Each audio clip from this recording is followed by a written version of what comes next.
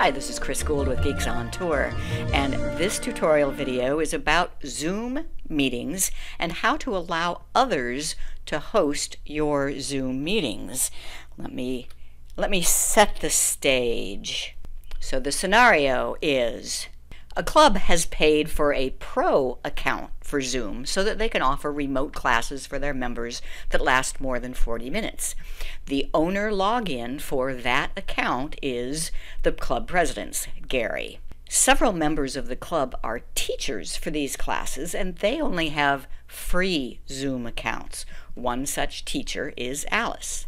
So our question is, how can Alice host a class without Gary being available to host the meeting? There are two possibilities. One, Alice can log into Zoom with Gary's credentials.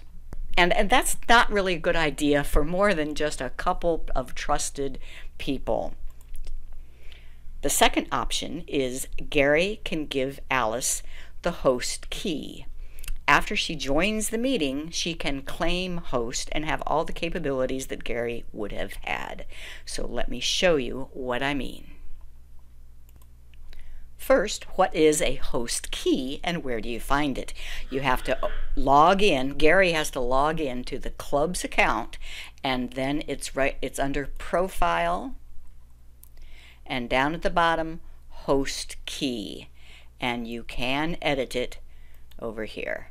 So you can make that host key be whatever you want.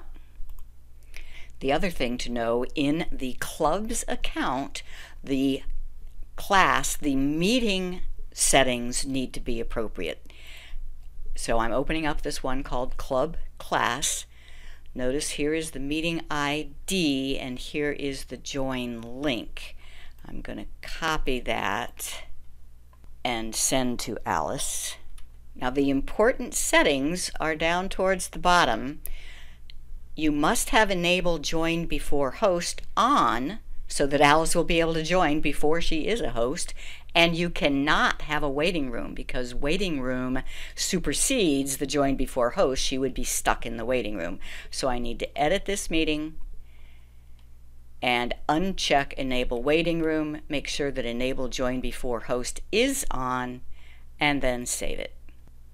Now I am Alice, and I'm looking at Alice's email, and here is the link to join that meeting.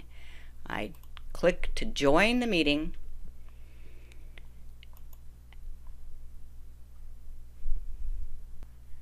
hello Alice. So here is how Alice claims the host. You click on Participants, and at the bottom there is Claim Host, and you enter in that host key and claim host. Now Alice Apple is the host of this meeting with all attendant rights and responsibilities. And once Alice has claimed host, she could even turn the waiting room on if she wants.